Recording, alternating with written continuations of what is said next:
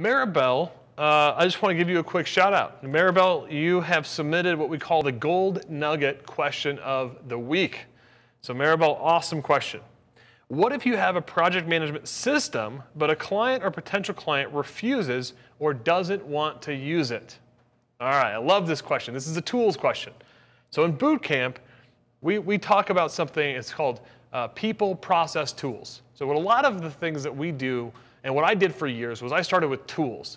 A new project management tool would come out, and I'd get so giddy and excited. I'd be like, oh, I got to try it. And I'd shift my whole company to it. I went from Basecamp to Trello to Podio to Teamwork, back to Basecamp, back to Podio, then to something else. And before you know, we're all back to Basecamp, right?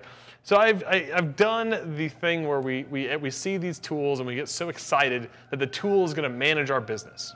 And so what we talk about in program, what we teach to, is we actually teach you to first and foremost focus on the people that are involved in the project.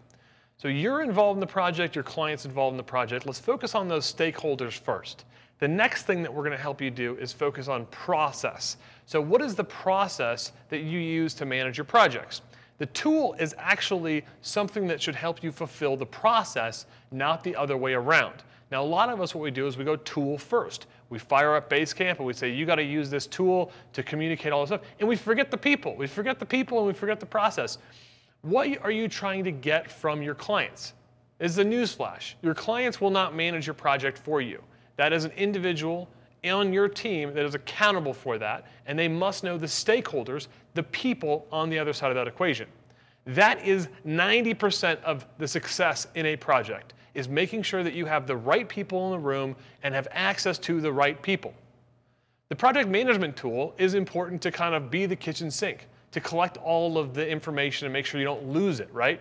And I'll tell you a couple of methods that will help you in that pursuit, Maribel, here in just a second. But the second thing is process.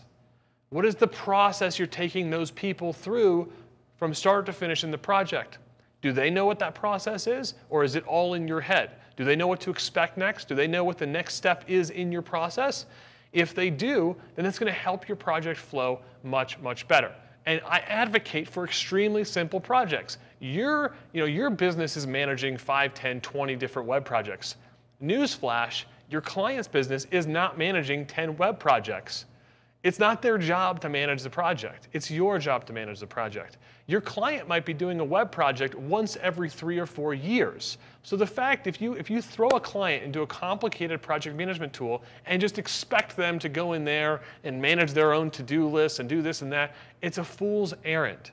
You're going to have so much more success if you focus on the stakeholders, what they're responsible for, what they're accountable for. You coach them as a project manager. You then tell them what the process is that they're going through, tell them what they're accountable for, when they need to get those deliverables and deadlines to you, and how you guys are going to work together. And what I've always found is that a weekly standing meeting with all of my open and active projects works the best. Now in boot camp, we actually walk you through what that agenda looks like, but just take that gold nugget from me today. Weekly standing meeting.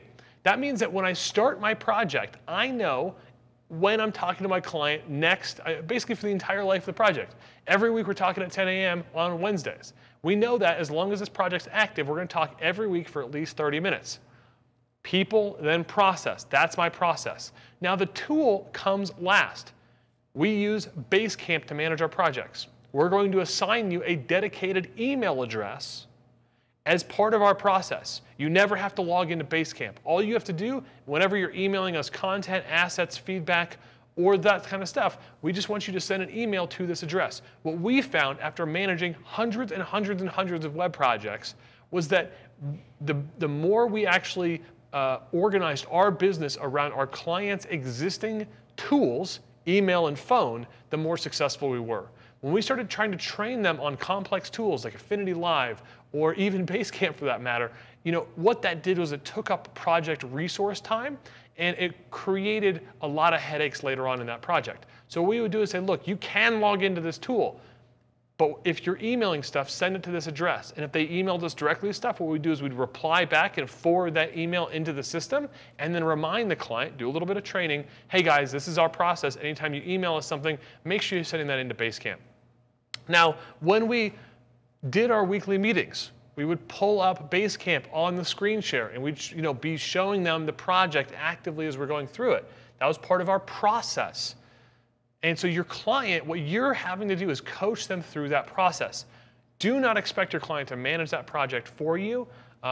That's not their job. It's your job to manage that project. But focus, I promise you, focus more on the people, the stakeholders, and the process, and your projects will be so much more successful. The tools very quickly become a distraction.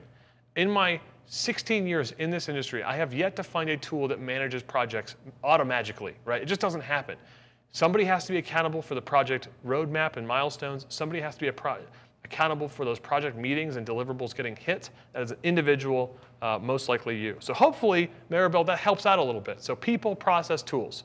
Focus more on that people process side, and I promise you the tools will take care of themselves. If your client still says, no way, I'm not doing what you say, I don't want to follow your process, great. Then you're probably not going to be a client of ours. This is how we work. This is how we do business. Set those expectations in the sales process and your onboarding, and if you are doing it in a way that is beneficial to the client and the project and the outcomes, your clients will thank you for having such a tight process. I promise you, your clients want you to lead the way. Make it about what's important. Make it about the outcomes, not about them jumping through hoops.